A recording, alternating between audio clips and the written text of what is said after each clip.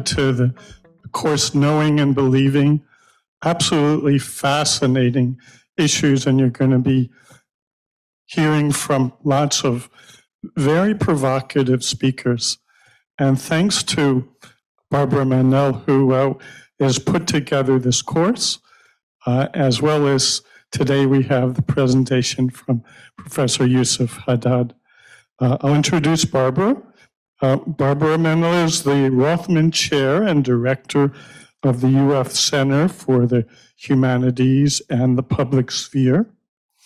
She also is a professor of film studies in the Department of English and of German studies in the Department of Languages, Literatures, and Culture. Her last book is called Women at Work in the 21st Century European Cinema. She's currently working on two books, one on experimental filmmaker Sue Friedrich, and another on the German 1931 film Girls in Uniform, which was one of the first films to deal with lesbian issues. Barbara, why don't you go ahead and unmute? Okay, well, thank you. And yes, one of those books is finished, and the other one, I'm very excited in the middle of it right now. So if anybody has actually seen Girls in Uniform when it came out in the 30s, talk to me, because I'm very interested in that. So yes, what we do, and I will say that I started this process with Ellen F. Ross.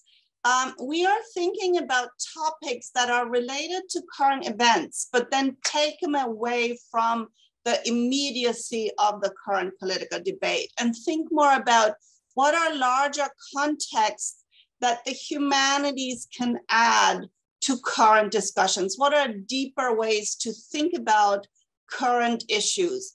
And so the current issue that Ellen F. Ross and I had been thinking about was facts, non-facts, false facts, lies that circulate in the public sphere.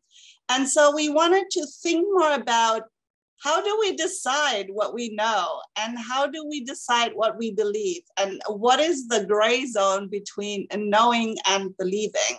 And so I have brought together a group of 6 scholars from very different fields in the humanities who talk about different aspects that somehow relate to this discussion.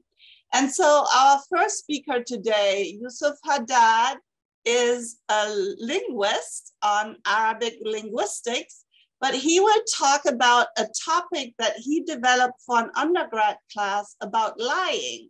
What are different approaches to when people tell the truth and when they lie? The following speaker is Robert Kawashima, who is in the Department of Religion, and he will talk about the Bible from a scholarly perspective and what we learn from the Bible, what we know and what we believe about the Bible. We then have a philosopher, Christopher Dorst, but Christopher is a philosopher of science. And so it's a humanities approach to science.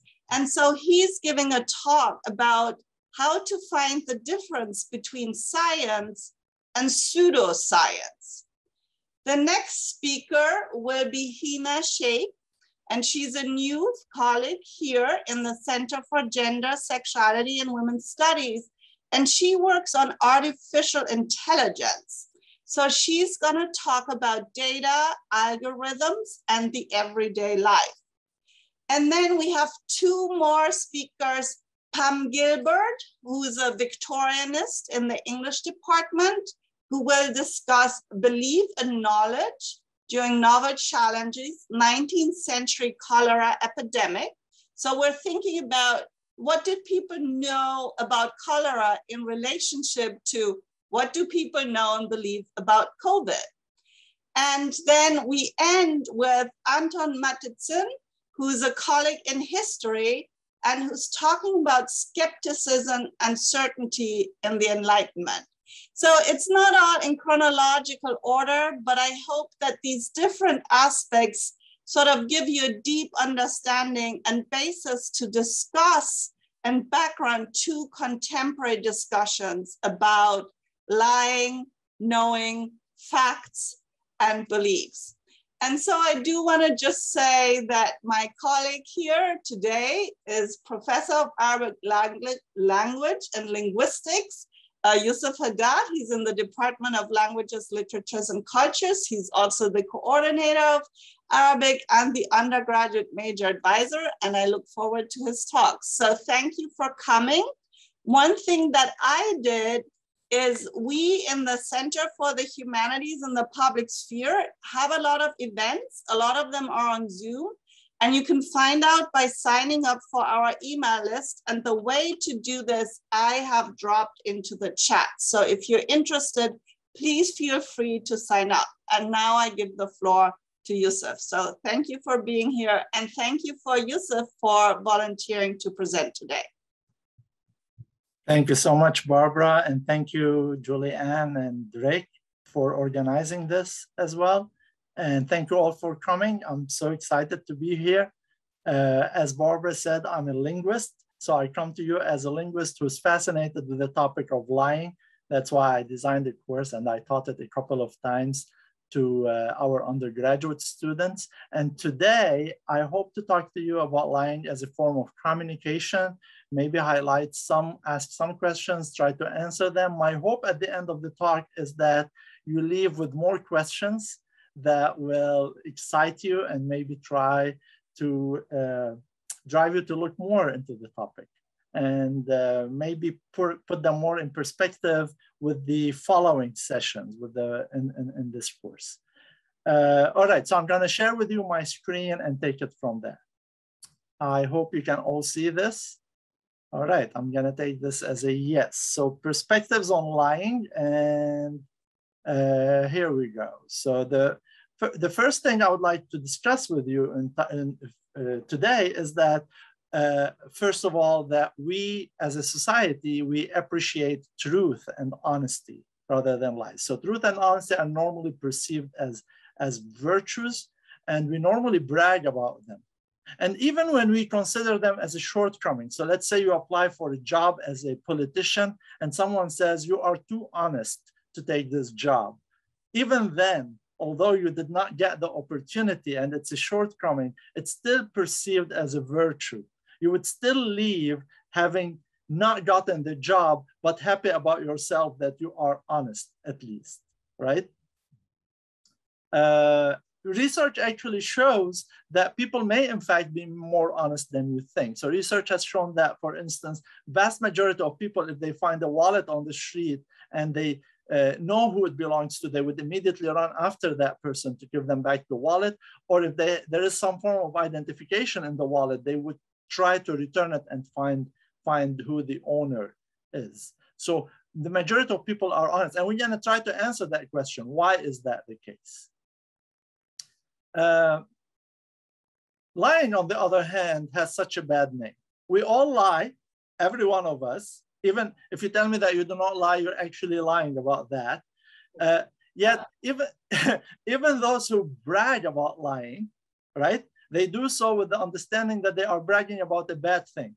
So let's say you are very good at pulling pranks at friends, or you were very good at lying in order to throw a birthday party, a surprise birthday party to a friend. I would go like, man, you were so good at lying, and then it will make me suspicious. What else did you lie to me about, right? So it really has a bad name. And there seems to be consensus, as a matter of fact, that truth is the best policy. So after all, lies have a bad name for a reason. They end relationships, they destroy families, they start conflicts. I mean, Joseph Ellis, a journalist in the Chicago Tribune, he wrote an article in 2014 entitled "American Wars Often Start with a Lie." So we cannot underestimate the power of lies here, right? At the same time, try to imagine a world without lies. In other words, a world where everyone has to tell the truth all the time. I'm gonna give you 10 seconds for that. Just imagine a world where you cannot lie. So you will find yourself in a situation like this. You are late, what happened? Nothing, I just really didn't want to come, right? I mean, that would be bad. This is a scene from Liar Liar, the movie. And I just want to play it to you. It's a very short 20-second scene. So here you go. That was incredible. Is it good for you? I've had better.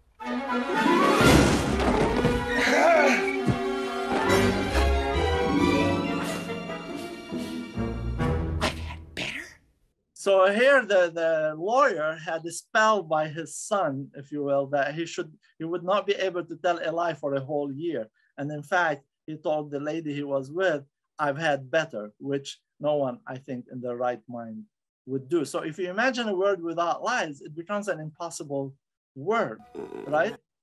And the nice thing is that a closer look shows that not only are lies under certain circumstances necessary, but they are also, or to put it differently, not lying, telling the truth may on occasion be as damaging as telling a lie. In other words, just as lies would end relationships, destroy families, start conflict, so does truth. Truth can end relationships, can destroy families, and can start a conflict. This book by Jamie Turndorf, for instance, she says, kiss your fights goodbye. She talks about honesty as a subtle form of assault. You sometimes think that you are being honest when you are being brutally insulted, for instance. And Morris Schweitzer from University of Pennsylvania says that lying the right way can actually help build connections, right? And can build trust in businesses. So let's say you're sharing feedback with a subordinate at work. Honesty is important, but it's easy to say I'm just being honest as an excuse for being mean, right? But brutal honesty is always not the most effective way to get your message across. So if you start, for instance, your feedback by saying, you know, you had a rocky start, but everyone struggles at the beginning, and then start giving your constructive criticism, you actually can get the message across better. And you're not exactly doing that person a favor, because at the end of the day, your company, your business may also benefit. So let's call that enlightened self-interest. All right. So if we all lie, and I'm telling you, on average, research shows that on average, strangers lie to each other 3 times within the first 10 minutes after they meet. So 2 strangers meet, within 10 minutes, everyone has told 3 lies on average, huh? Some less, some more, but on average. Then if we all lie, and if lying is necessary, at least sometimes, then it's perhaps worth our time and effort to try and understand the nature of this phenomenon better, right?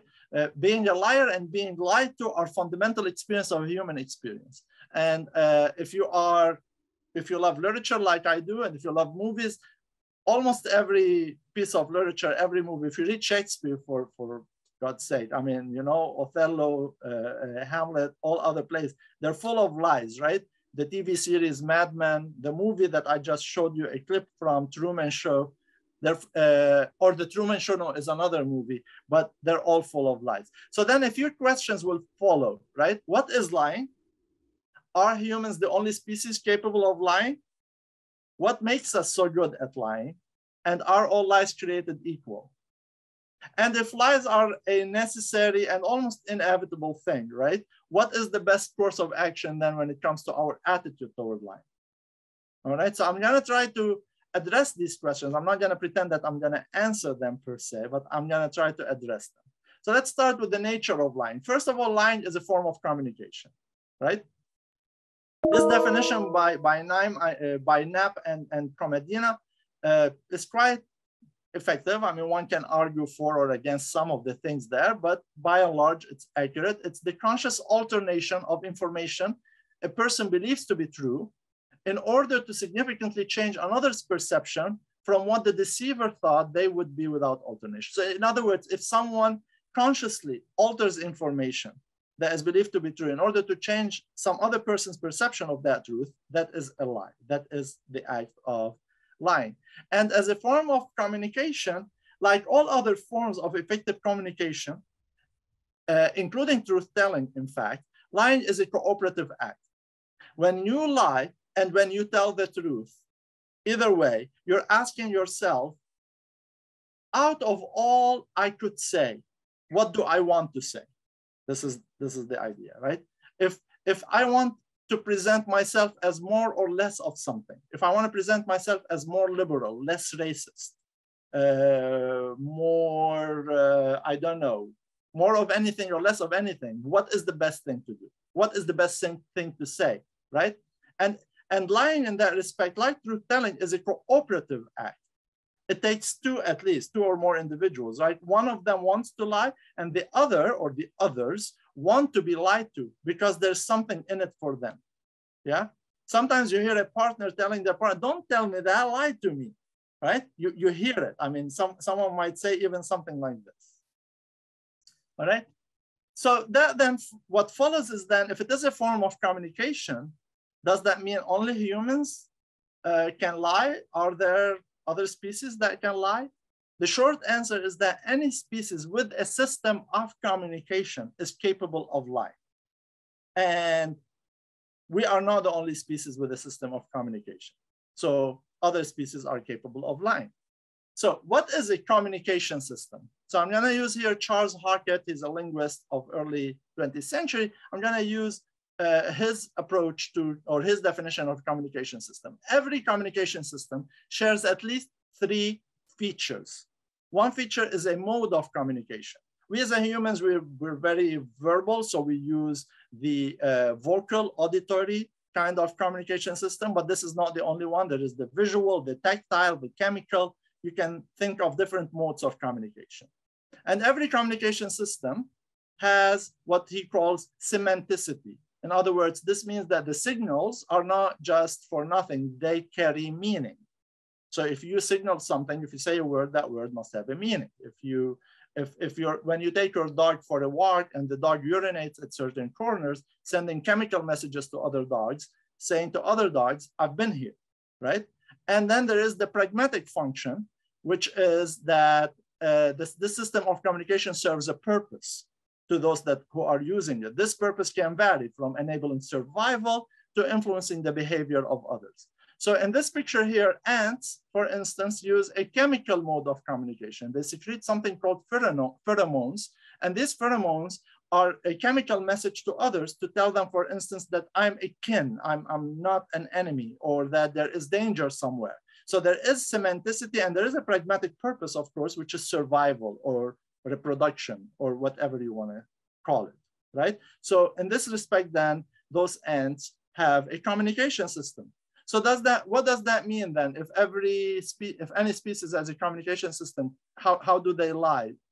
Let's look at an example here, all right? So this is a 2-minute video that I would like you to watch with me and see what's happening here. We're gonna talk about these 3 features of this communication system when it's done.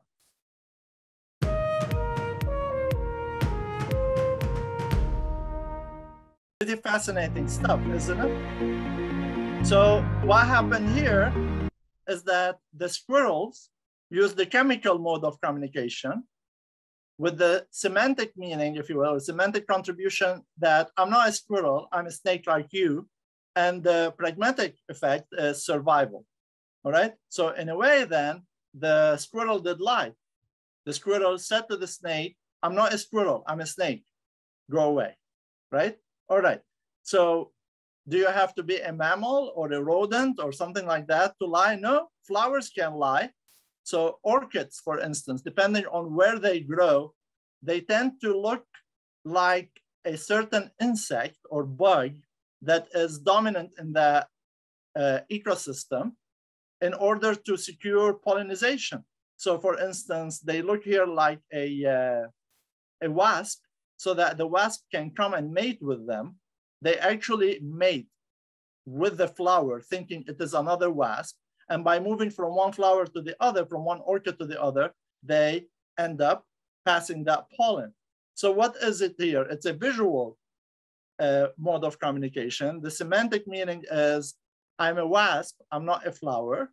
And the pragmatic effect or purpose is that pollination, they want to be reproducing. So it does work. So it doesn't have to be that sophisticated. I mean, you don't have to be a mammal, you can be a plant and you lie. Viruses lie. I mean, think of the coronavirus and how it mimics certain things, hides from the immune system, and so on and so forth. All right. So how are we humans different, or are we, right? To understand how we are different, first we need to understand the different types of deceptions that animals are capable of. So let me give you a very quick overview. In their book here, Lying and Deception, Human Interaction, Mark Knapp and his colleagues recognize different levels of deceptions by non-human species. So I'm going to go over these really quick. You have level 1, where you have no behavioral adaptation. It's basically an act of mimicking. So think of the orchid, for instance. It changes its shape to look like a wasp, but it's not like, for instance, it can change into to look like a butterfly. That's it. That's what it is. It looks like a wasp, and that's all the time. So an act of mimicry, if you will. All right. Some butterflies that are not poisonous look like butterflies that are poisonous, so that birds would not eat them. But they cannot change their shape back and forth. So it's fixed, all right? An act of mimicry. So that's level 1. Levels 2 and 3 involve some behavioral control by the deceiver. So think of an animal playing dead, or think, for instance, of the anglefish using that lantern in front of it to lure other fish as if it's a lure and then eat them, right? They have some control over their behavior, but there is no evidence that they can get into the mind of their enemy or of their prey. All they know is that if I do this, something may come from it, right? Level 3 is similar, but it involves more control. So here, for instance, an animal can control their behavior better. This dog in Thailand, for instance, pretends that it is injured every time it sees someone walking by in order to be petted. So when someone approaches the dog to pet it, it starts jumping around and wanting to play, right? This panda got pregnant once, I think, and got some good things. So afterwards, it started pretending being pregnant, like sleeping all day and, you know, getting, I don't know, there are some behaviors associated with pregnancy in order to get all the good things. And there is a video about it, but I didn't want to take a lot of time, which is amazing. I mean, they have some control, right? We don't know if they can get into the mind of the people they are deceiving, but at least they know that they are telling something that is not true, right? And then you have level 4, which is, in this case, the deceiver's behavior deliberately deceives. In other words, there is a sense that whoever is lying here knows that the other entity being lied to knows something or does not know something that they do, right? So there is that theory of mind going on, and it's more common among non-human primates. And for this, because this is the closest to human lies, I want to show you another video here. Okay, so take a look. In forests from Africa to South America, scientists have found monkeys whose calls refer to predators. But do they ever use sounds for things when they can't see them, when they're just thinking about them?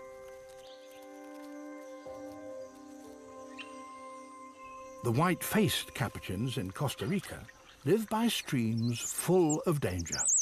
They're nervous, maybe imagining death lurking under every log or pile of leaves. They too have put sounds to some of their fears and have different calls for different predators. A call goes up, snake. The whole troop leaps out of the water and up into the trees. They soon calm down. Once noticed, most predators are of little danger. The warning system is built on trust and honesty.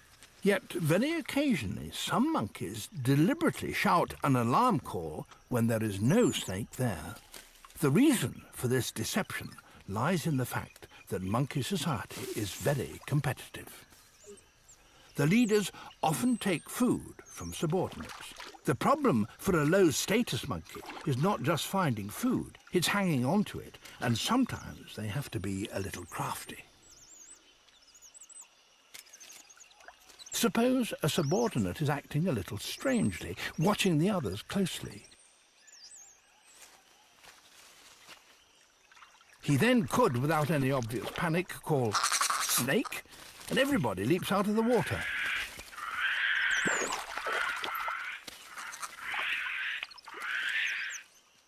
While the others are looking for snakes, he could sneak down and recover a fallen bird's egg he could have been hiding.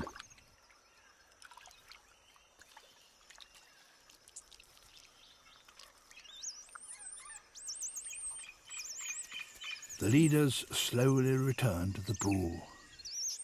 So as you can see, the monkey here has lied. He actually used the sound that signifies that there is a predator, but there was no predator. So that's the mode of communication is vocal, right? And the meaning is predator, be careful, but there's no predator. He went down. The pragmatic purpose for himself is so that he can be left alone with his food. No one else can take that food from him. So in what respect are we better than those primates, right? And this is the question, right? We're definitely not level 1, 2, or 3, but are we level 4 or are we better than that?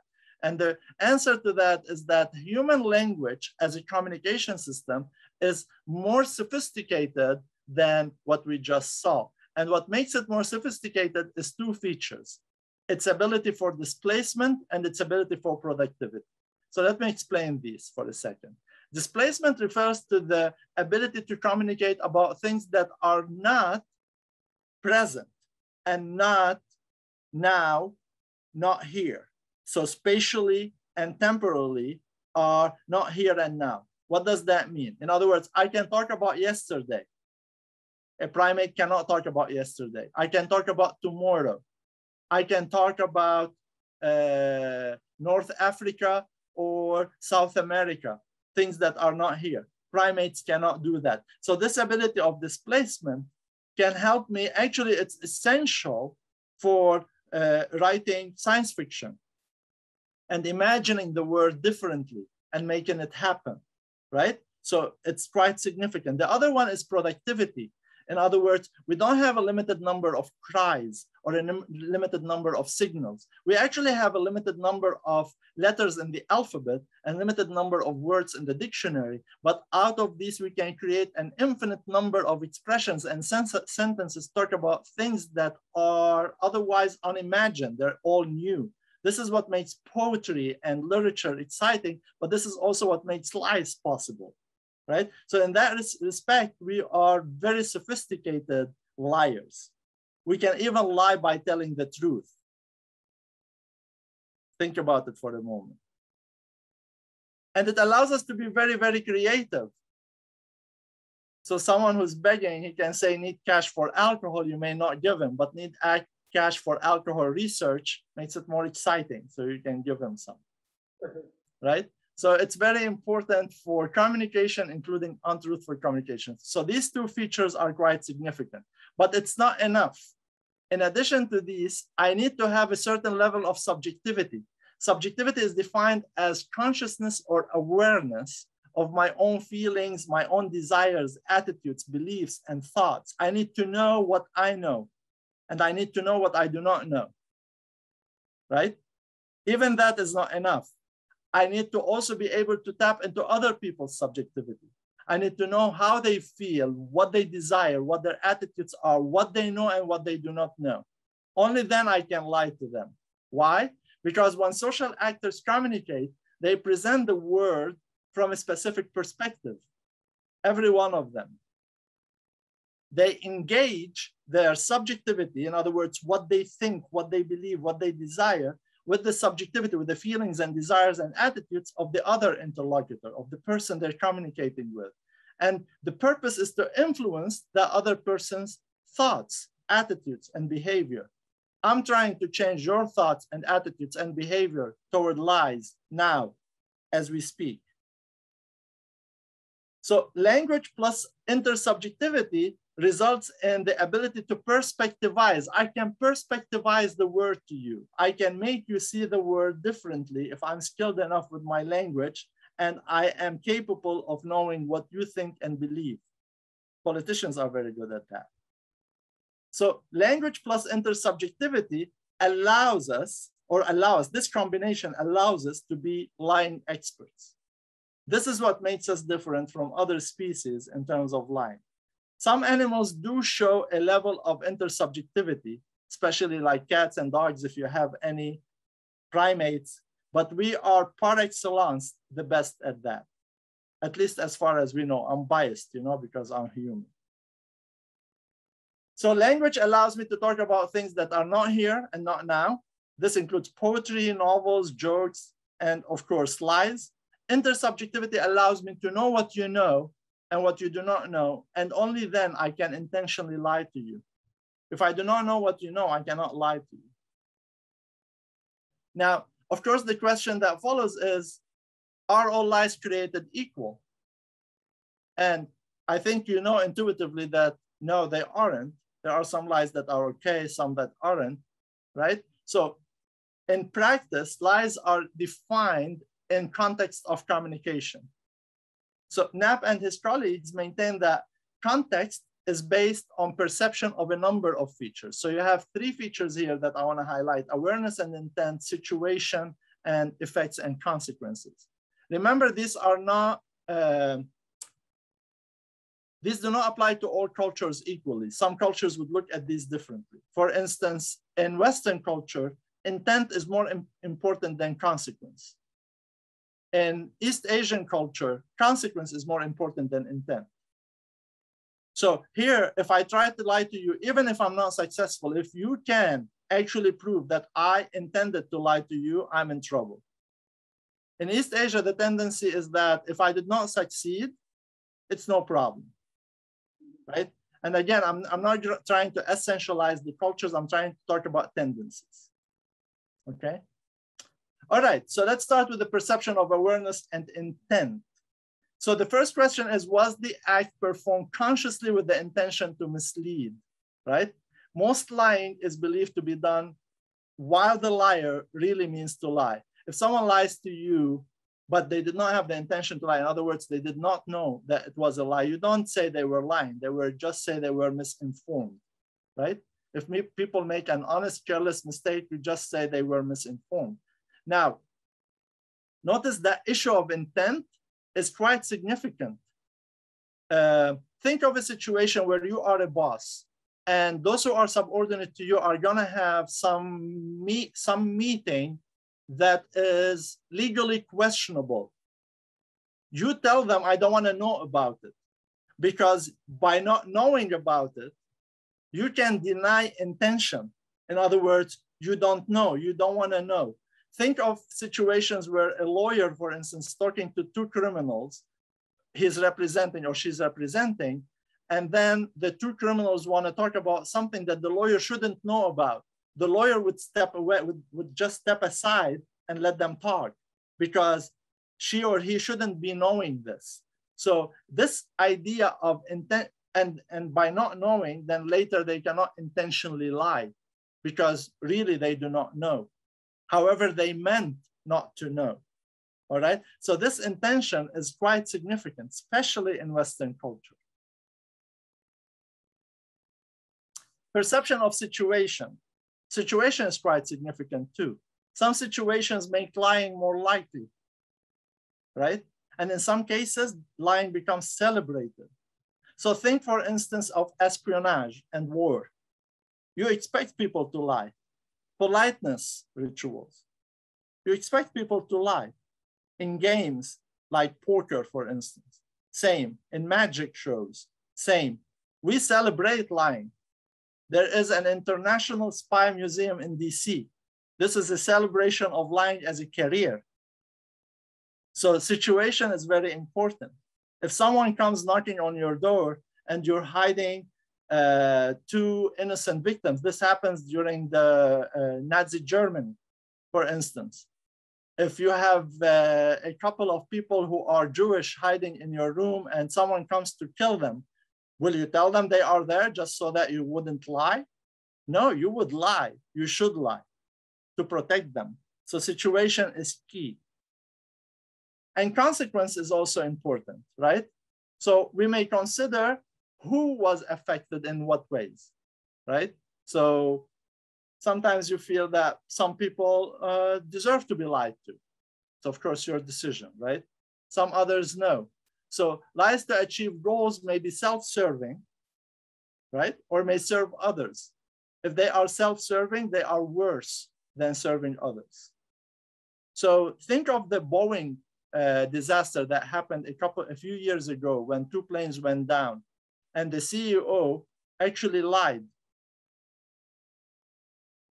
You may think of the lie as self-serving, but you may also think of the lie as serving his company. Those who thought of the lie as serving his company were not as hard on the CEO as those who thought that he was lying to serve himself. Right? Again, benefiting someone other than the liar or having positive consequences. If your lie has positive consequences, it is also mitigated. The severity of sanctions is mitigated. All right? The severity of sanctions for lying can also be mitigated if perceived as having both the lie and its consequences acknowledged by the liar. Think of the court of law. When someone admits and shows some regret, some remorse, they usually receive a milder sentence. A few years ago, I don't know if you remember this story, there were several coaches in different universities who admitted students because they thought they weren't athletes, the students weren't athletes, but they helped them with the admission, pretending they were athletes to get some, and they got some money in return. So this guy here, a sailing coach in Stanford, he got a sentence of 1 day in prison, 1 day. And the reason one is because he admitted the lie. 2, he showed remorse. And 3, he said that the money he got was to buy new boats for the team. He didn't pocket the money. And all of these reasons made the sentence absolutely mild. I mean, it's nothing. 1 day, I could be in jail 1 day just because I'm here now. And this guy got only 1 day. And he admitted people who were not sailing athletes in any form or shape. Others that were not as lucky because, well, they were more self-serving in that lie. He wasn't. Okay? And we also take into account if the lie has trivial rather than significant repercussions, of course. And finally, long and short-term effects. All of these are taken into account. Okay? And here's one more. All right, so now the question is, why don't we lie more often? I mean, if lying is everywhere, it is part of our experience, why don't we lie more often? So there are a few reasons for that. First of all, for lying to be considered as lying, we have to be, and to be effective, we have to be living in a world where truth is actually valued.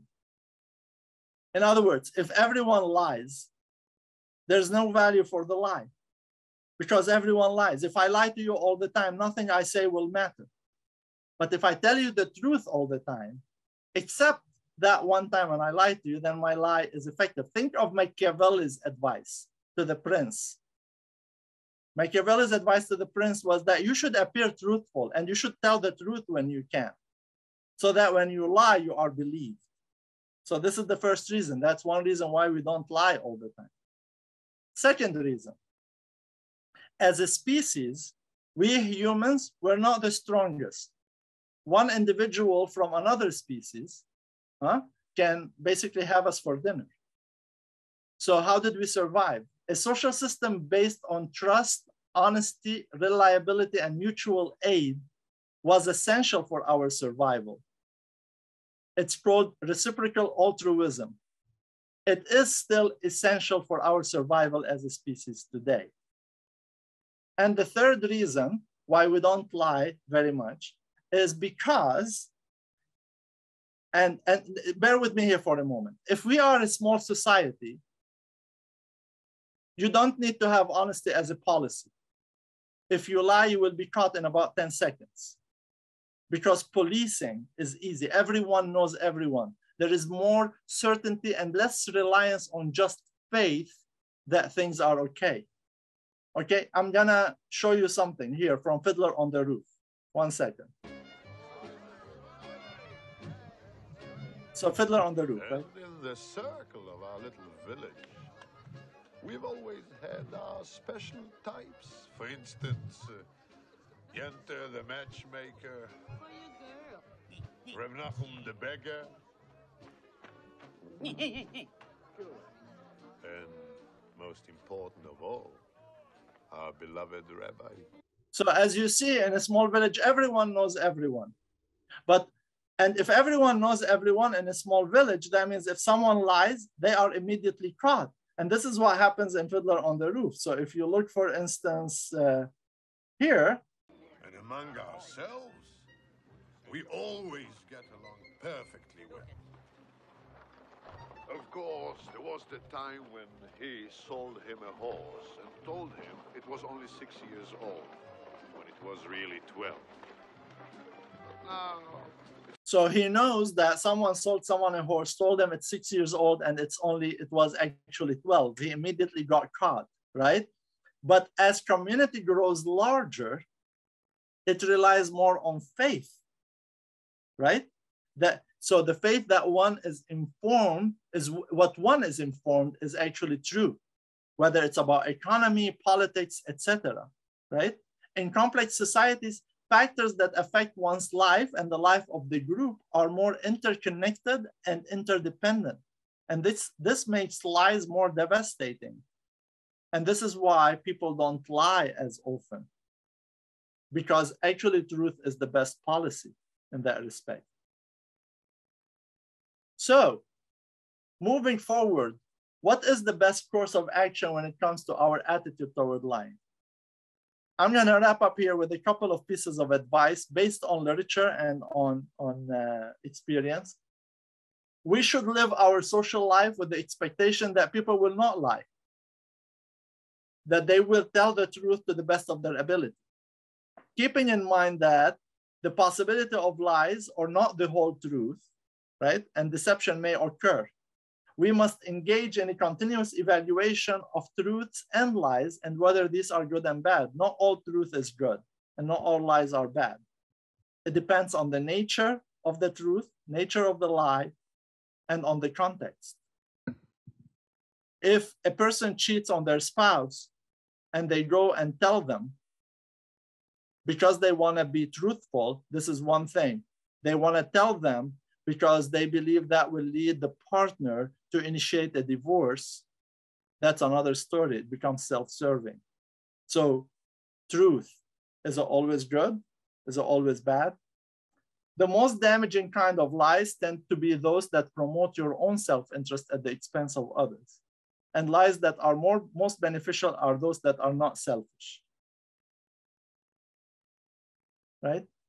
In the process of evaluation, make sure that you do not lie to yourself about your intentions. So, people tend to say, I lied because I want to protect my partner's feeling, because I didn't want to harm this and that person. You want to make sure you know what your intentions are. Are you lying to serve yourself, or because you are really having the best interest of the target of the lie in mind? So if you tell your partner that she or he looks great before a date to boost their self-esteem, that's one thing. But saying that to get your loved one out of the door because you're late, that's a completely different story. Keeping in mind that bad intentions may be part of truth-telling as well.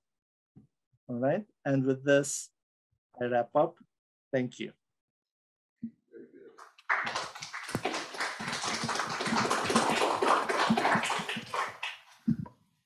Yeah, thank you, Professor Haddad. Absolutely. And we're ready for questions, answers, comments online or in the audience. Okay, see we have hand raised. I go to Len. Go ahead. Excellent presentation. Thank you so much. I just had one question, I think, about the idea, I think you mentioned at the outset about humans lying is a cooperative interaction. And I was thinking about whether that's the case in certain circumstances, such as if you have somebody who is predatory, like a psychopath. It's hard to see how they're really concerned at all about the other person's input, and they're not really working with another person in a cooperative way. They're working in a predatory way. Antisocial people, with antisocial personalities would also be fitting into that mold, where they're lying for their own purposes, but really aren't thinking. They don't have a lot of empathy. They're not thinking about the other person's feelings or thoughts so much as getting what they want sometimes. Right. So there are, yes, can I answer? Sure. Yeah. So there are two parts to this question, right? So the first part is, when I say it's a cooperative act, I don't mean that the two people actually are working in each other's with each other's interest in mind. I mean that the person who is lying,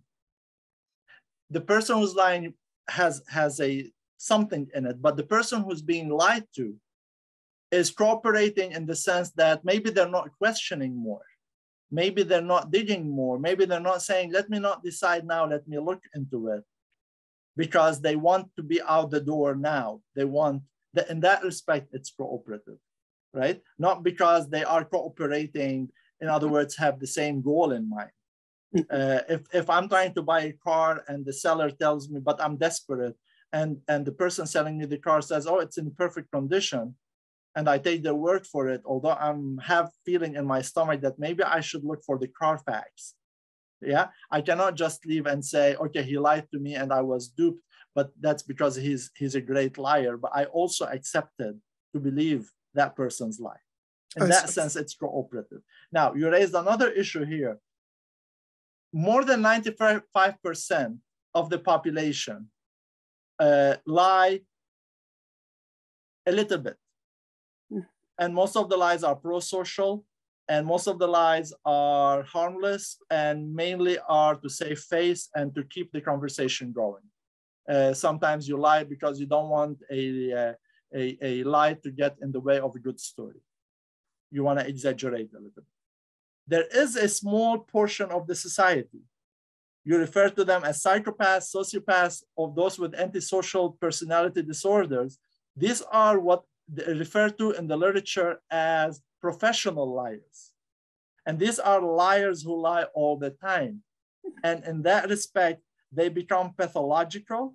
And when they are pathological, it stops, and it's always Machiavellian. In other words, they would lie to you and tell you anything you want to hear as long as they can get something from you. And once you are not useful to them anymore, they just throw you aside. And these are the most harmful type of liar in society. And some of them have lies that extend over a long, long, long period of time, right? A mother who lied that her child, for instance, was disabled when she wasn't disabled for years, and got a house built for her and got a lot of money. And finally, that woman did get killed by her own daughter and her boyfriend. These types of lies are what we call, these liars are professional liars, and that's different. That requires more than just a cooperative act. Okay, thank you. Okay, thank you. Larry, go ahead.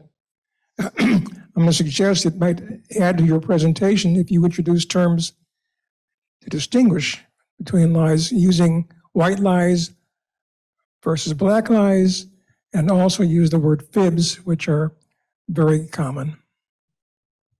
Right. So there are all of these terms, right? And so white lies is what I refer to here as pro-social lies. And the black lies are what you may label as self-serving lies. And there are also, there is a category of research that is called lies and its kins. So take, for instance, and these are used in scientific terms, so excuse my French here, is bullshitting a form of lying, right? And these are terms that are actually, and there are other terms, right? Gaslighting, for instance, are these a form of lying?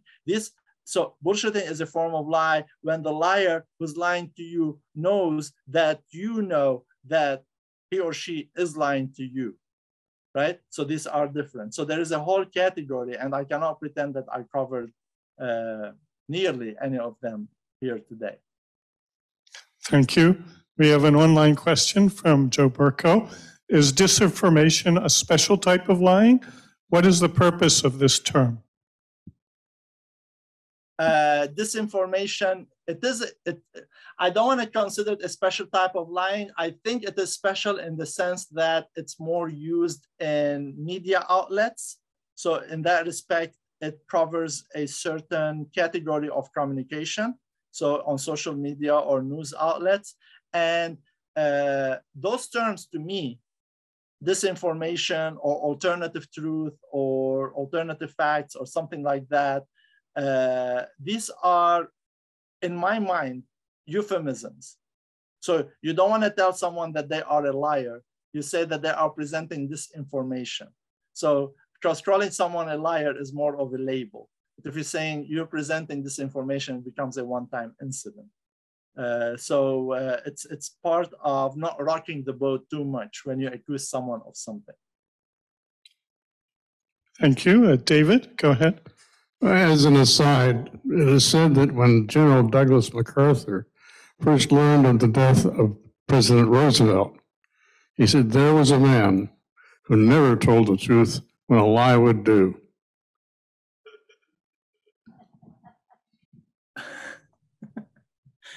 I didn't catch the beginning, but I think I caught the end. Yeah, that was a comment, right? Not a question.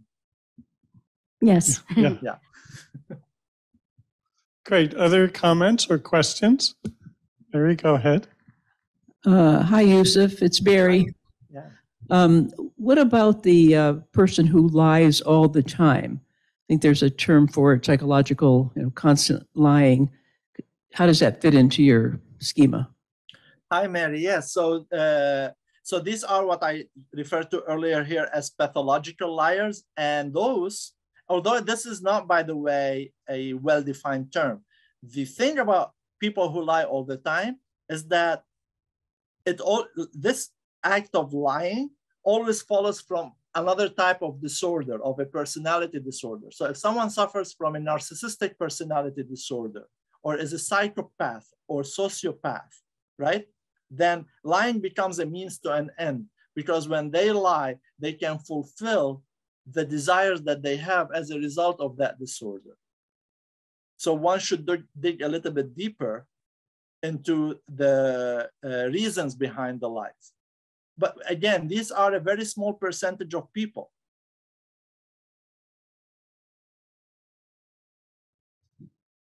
Thank you. Other comments online or in the audience? Go ahead. Sometimes it appears that there are people who want to be lied to, where they're seeking affirmation of their own beliefs. What do you have to say about that? So this is the actual case of the cooperative, of lying as a cooperative act. This is something where you want to tell someone the truth, but they are not ready to handle the truth, as the famous quote goes, and they want to be lied to because it is more reassuring and it keeps them in their comfort zone. So think, for instance, of a spouse who does not want to end a relationship because either they love their partner so much or because it's a safe zone for them. So they do not want to learn about the deception that the partner has been, or all the lies that the partner has been telling them. They don't want to know the truth because that secures that they stay in the relationship and they stay in their comfort zone, right? They know deep down that they are lying, that they are being lied to, but the payoff, the reward is that they can stay in their comfort zone. Self-deception actually sometimes works like that too. One lies to themselves because it gives them more self-confidence, it keeps them more reassured. You can lie to yourself that it wasn't your fault when in fact it was, and so on. A little bit of self-deception can be healthy, but when it goes to an extreme, then it becomes very harmful. So yeah.